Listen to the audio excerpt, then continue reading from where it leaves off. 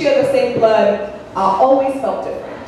Them, Carl Kanai, Tim's, and Biggie, me, Jinkos, Vans, and Simple Plan. Like the Montessori school, my mother fought to get me and somehow lighten the tone of my skin. But I've always been proud of my education. Even when my cousins used it as a way to break me down, teased me for the way I pronounced every syllable, shit, they mocked me because when I walked my booty failed to jiggle, taught me to throw the hands by playing monkey in the middle, but little did I know those long weekends at Auntie's house would strengthen my backbone, create a dynamic inside me all its own. I speak in complete sentences and don't often use broken English. I have a small waist and not much shape to my fully developed body, my cocoa complexion, the envy of their porcelain reflection. I trace my lineage back to my great-grandmother on my mother's side. She calls me punky, prefers to live alone. As the sun glistens off the silver speckles in her hair, I'm reminded that she is my last connection to the roots of our family tree.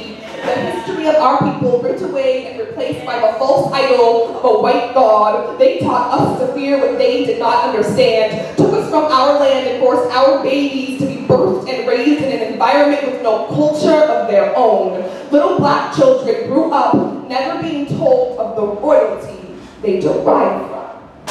Our ancestors were kings and queens, but they won't teach you that in American history. See, I call Alaska my home, whitewashed by the snow, and my mother's dream to raise me outside of the ghetto. My best friends were suburban white kids. Is this what you call black privilege? Lately, I've become ashamed of this.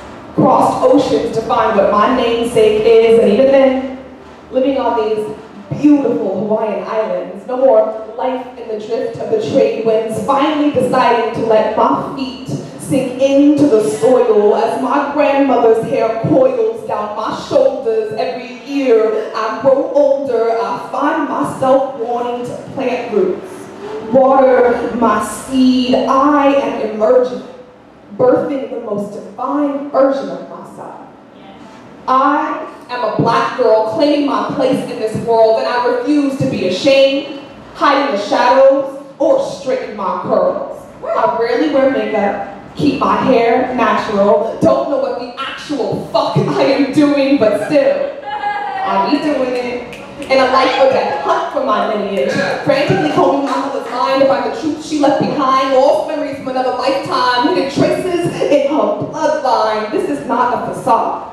The blood running through my veins descends from the queen of all queens and God of all gods. I am a black girl.